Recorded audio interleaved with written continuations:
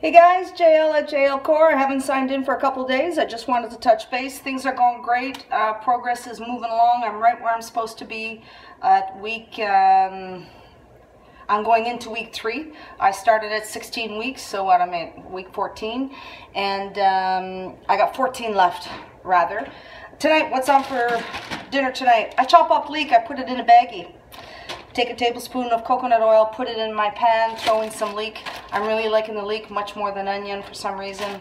Adds a lot of flavor. I even do it in with my, put it in with my eggs in the morning. Tonight I'm having a tuna steak that I spiced up with a medium curry. I'm really digging the curry for some reason. Also adds a lot of flavor. And a little bit of cilantro paste that I buy in the tubes. I'll just show you what I've got going on here. Here's my my tuna right here.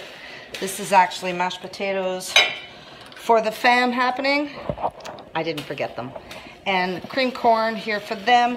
This is asparagus that I did in a pan earlier to get it my 1 cup of veggies, and then I've got ham in the oven for the boys. 1 at school and 1 at hockey. He's in his 2nd training session, so he needs to have a lot of calories.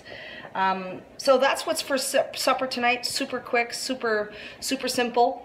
Thought of the day, I was thinking, have you guys ever heard of that expression, good things come to those who wait?